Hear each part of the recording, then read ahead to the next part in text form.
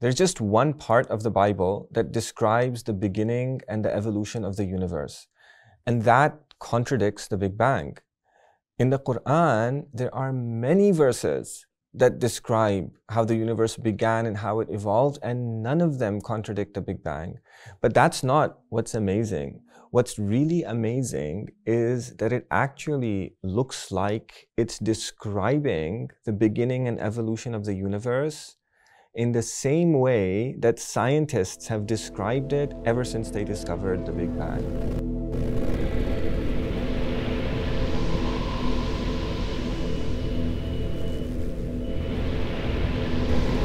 This is God's cosmos.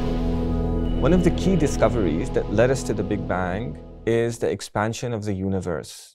Allah subhanahu wa ta'ala, He says in the Quran, وَالسَّمَاءَ بَنَيْنَاهَا بِأَيْدٍ وَإِنَّا لَمُوسِعُونَ. This means that the heaven, we have made it with great power, and surely, undoubtedly, we are expanding it. Is that a modern interpretation?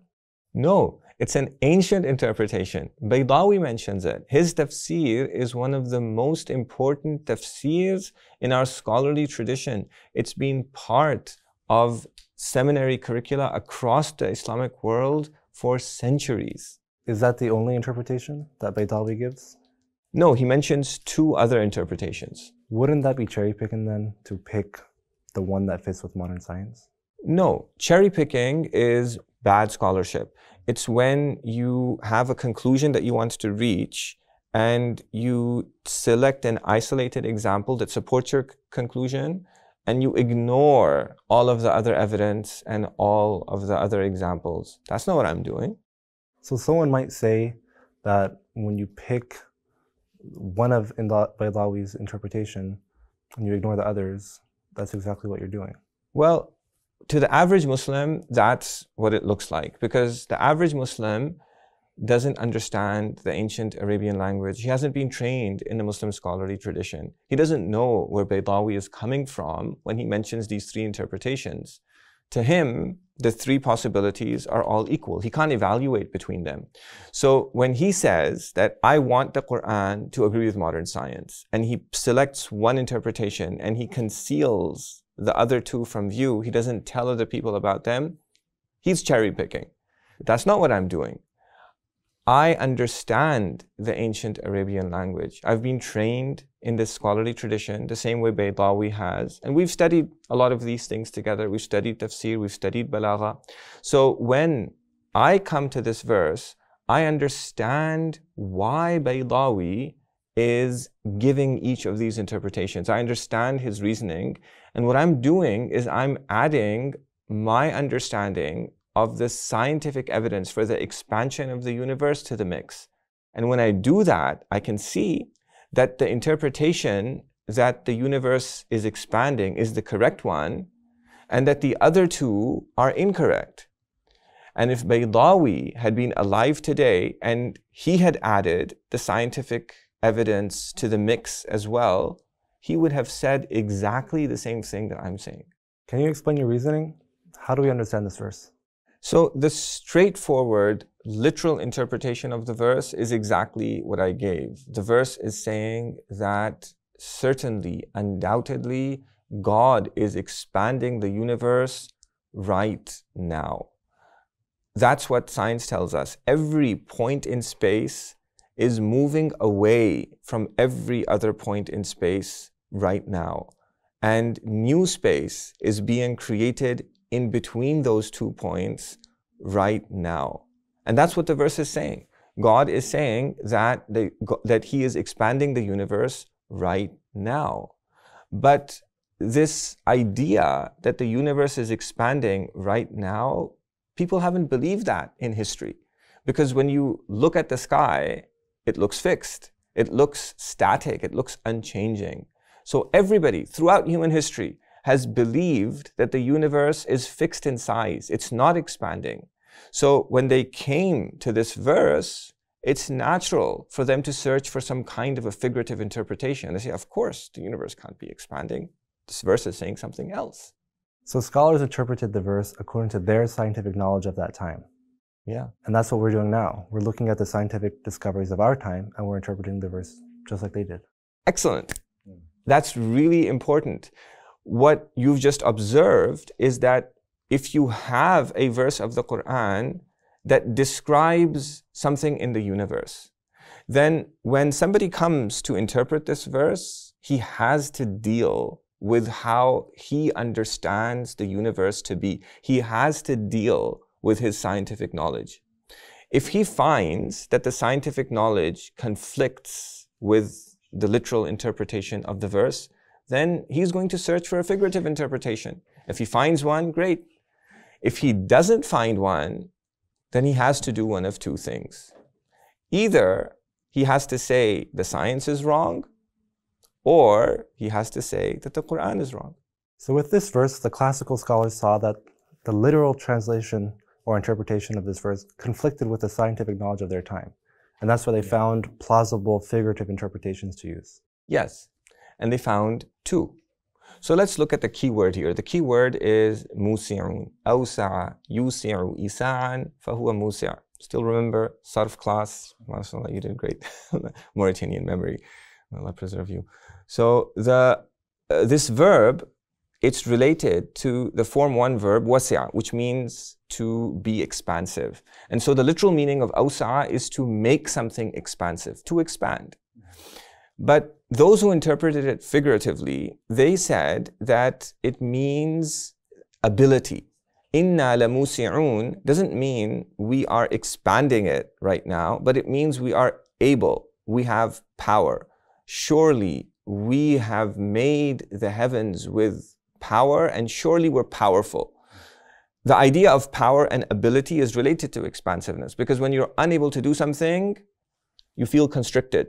When you're able to do something, you feel expansive, you can move. And so this is an acceptable, plausible figurative interpretation. It has precedent in the ancient Arabic language.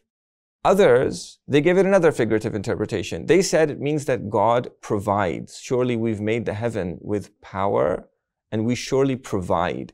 When God provides us, we feel expansive. We feel like we can move.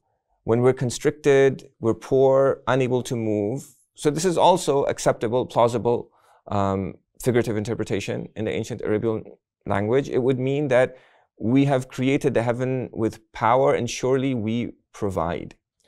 A third group of exegetes, they said, no, we're going to take the literal interpretation. We're going to say that it means that God expanded the universe. But even though this is close to the literal interpretation that I'm giving, it's not quite there, because they said it means that God expanded it in the past. It means that God raised up the heaven far above the earth. Now, there's a principle in Arabic grammar. We learn that an active participle, like musi', literally refers to the present, figuratively to the future, and very, very rarely to the past. So this is close to the literal interpretation, but it's still not quite there. So all of the traditional scholars interpreted it figuratively because they looked up at the sky and they saw that the universe wasn't expanding. Yes. They saw that the universe is fixed. They come to this verse. They say, of course it's not expanding right now. It's fixed. They didn't know that it was possible for the universe to be expanding. We now know, not only is it possible, it is happening. So if they looked at this verse and they knew that the universe is expanding, they would have all said this. This is the meaning that God intended. This is the meaning that the Prophet Muhammad ﷺ understood when he recited this verse to his companions. But the scholars of tafsir couldn't see that. And you know what? The Quran actually anticipates it. It's telling them not to interpret it figuratively. How can a verse of the Quran tell someone not to interpret it figuratively? Well, you know the inna and the lam in the verse? Inna lamusi'un. Both the inna and the lam are there for emphasis. The Quran is emphasizing strongly. When do you use emphasis? Even in the English language. if I think that when I say something, you're not going to take it literally. If I were to tell you the universe is expanding and I felt that you're going to think I'm speaking figuratively, what am I going to say? I'm going to say, Muhammad, the universe is expanding. Really, it's expanding right now. And so what this verse is saying is, Inna lamusi'un, really, really, undoubtedly, we are expanding it right now. It looks like having religion and science discussions around the Quran requires significant training in the Islamic sciences. Yeah, it does. Because the Quran isn't a newspaper.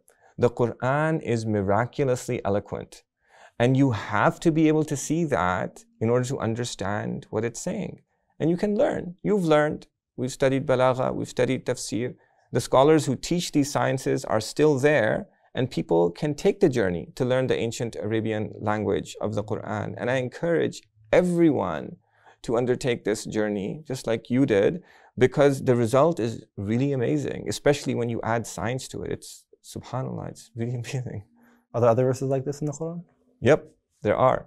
Let's look at it in the next episode. Let's do that. If you like this episode, then check out my Why Islam is True course, in which I teach you 4 rational arguments that the Prophet Muhammad ﷺ himself used to show that Islam is true. Learning on YouTube is great, but if you want to reach a learning goal, a learning destination, like how to make rational arguments, how to think critically as a Muslim, how to engage with modern science as a Muslim, then you need to follow a map that's been specifically designed to take you to your learning goal, step by step, through a series of carefully designed learning objectives and learning activities that take you to your final learning destination.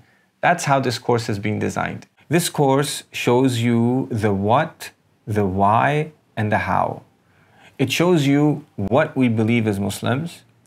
It shows you why those beliefs are based on evidence and 100% true based on Quranic rational arguments. And it shows you how to use those arguments to address common objections against Islam by atheists and others on topics such as evolution, the problem of evil, the age of Aisha, and much more. It consists of 20 modules, and it includes bi-weekly live sessions with me, pre-recorded lessons with 81 bite-sized videos, 247 application activities and real-world scenarios, a 24/7 community where you can ask a question and get it answered within 24 hours, and there's an option to buy a course textbook as well. Find out more at www.whyislamis.true/course and learn why Islamic seminaries are adopting this course as part of their curriculum to train the next generations of scholars. This course is actually the first and prerequisite course in the Basira classical curriculum in modern context, a 4-year curriculum consisting of 31 courses that will teach you everything that a Muslim needs to know about their deen and be ready for modern society. This 4-year Basira seminary curriculum is based entirely on the Muslim scholarly tradition, but it teaches you how to apply that tradition to the world in which we live, and it's taught completely in English. Why Islam is True is the first course in that 31-course curriculum. Check it out at www.whyislamistrue.com/course.